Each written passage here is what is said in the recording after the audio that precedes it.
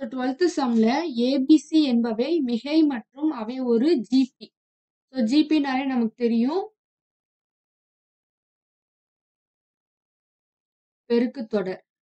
ஏபினா அது ஒரு கூட்டுத்தொடர். பிக்யூ மற்றும் ஆறாவது உறுப்புகள் எனில் கொடுத்திருக்கிற அணிக்கோவை வந்து ஈக்குவல் டு 0 அப்படின்னு நிரூபிக்கணும்.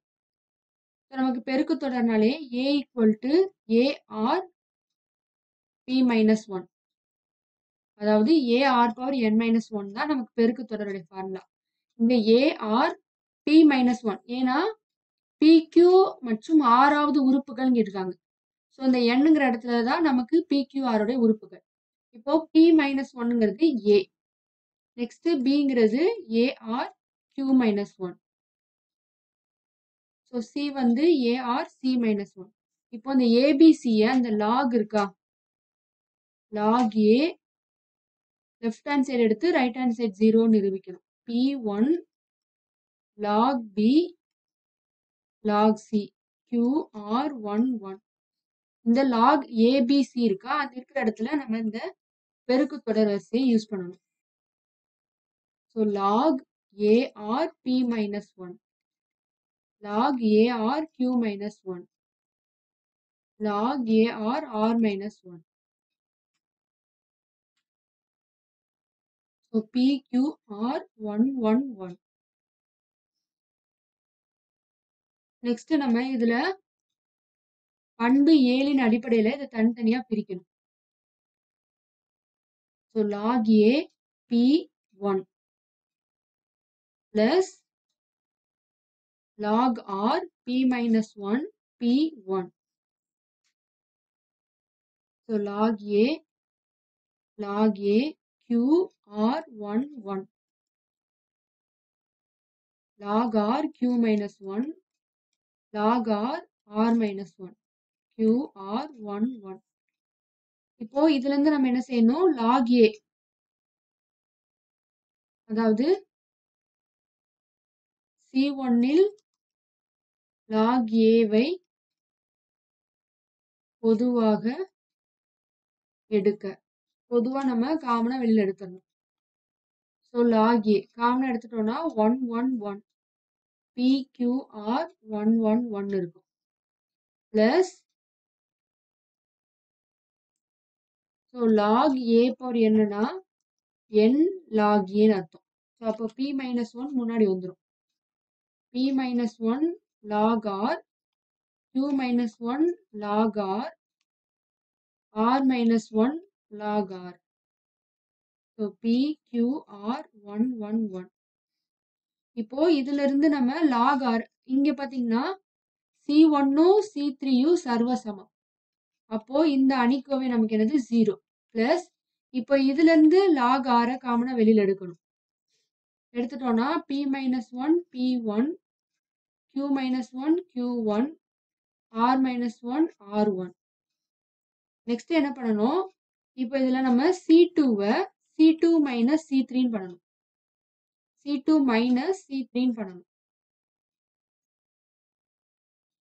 இப்போ இந்த log A into 0 நமக்கு என்னது 0 வந்துடும். 0 plus log R P minus 1 Q minus 1 R minus 1. இப்போ C2 வந்து C2 minus C3 போடணும். இப்போ P minus 1 Q minus 1 R minus 1 1 1 1. இங்க நமக்கு C1ம் C2ம் சர்வசமம். அப்போ log R இந்த அணிக்கோவை 0. இப்போ இந்த 0வை இதோட மல்டிப்ளை பண்ணா அந்த பிளஸ் 0ன்னு போட்டுக்கோங்க. 0 இதோட மல்டிப்ளை பண்ணா 0. ஸோ 0 plus 0 நமக்கு 0. ஸோ நம்ம நிரூபிக்க வேண்டிய ரைட் ஹேண்ட் சைடு என்னது 0.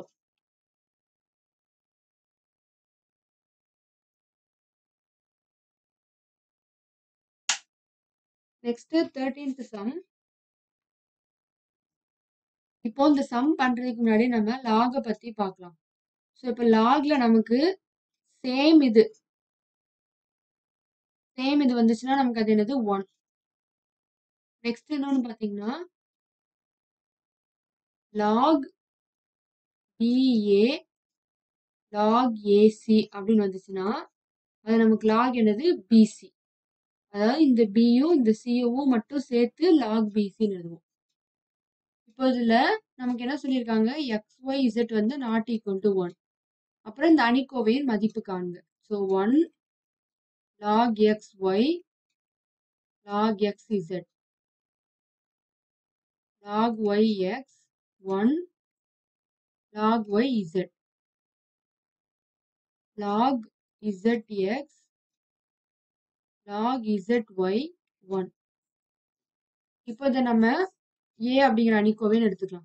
இதுக்கு டிட்டர்மினன்ட் ஏ கண்டுபிடிச்சோம்னா 1 எடுக்கணும்.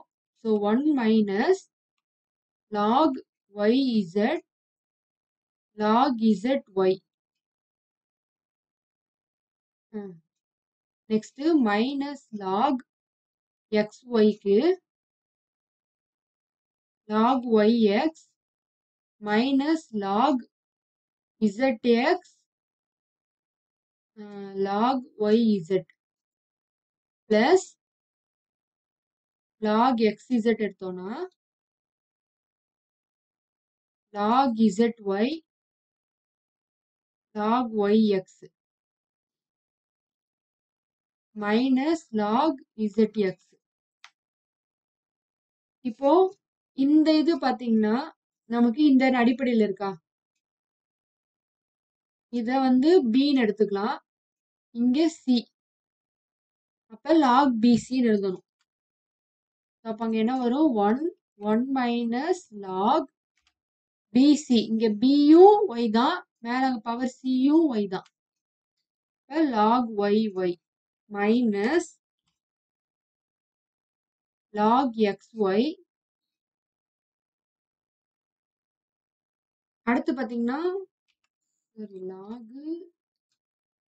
log எக்ஸ் ஒய் உள்ள பிராக்கெட்டுக்குள்ள வந்து log ஒய் எக்ஸ் மைனஸ், அடுத்து பாத்தீங்கன்னா இந்த டேர்ம் ஃபுல்லா, அதாவது இந்த டேர்ம் ஃபுல்லா நமக்கு எப்படி மாறும் அப்படின்னா log ஒய் எக்ஸ் மாறும். log Y X next plus log X Z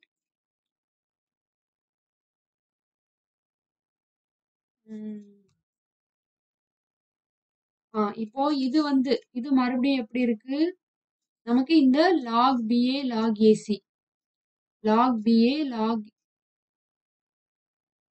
AC ஏவும் ஏவும் ஈக்குவலா இருக்கு. இந்த இடத்துல A அப்படிங்கிறது Y, அப்ப log BCன்னு வரும். அப்ப log ZX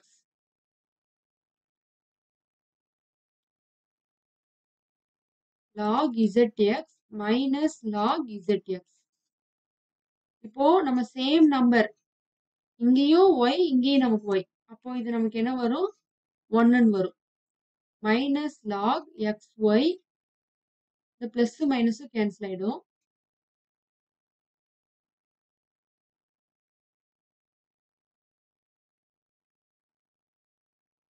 நெக்ஸ்ட் பிளஸ், இங்கே பிளஸ் மைனஸ் கேன்சல் ஆயிடும். log x is 0, ரெண்டு கேன்சல் ஆயிடுச்சுன்னா 0. அடுத்து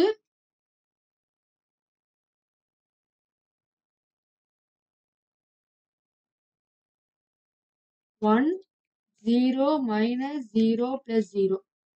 அப்ப எல்லாமே நமக்கு என்னது 0ன்னு வந்துடும்.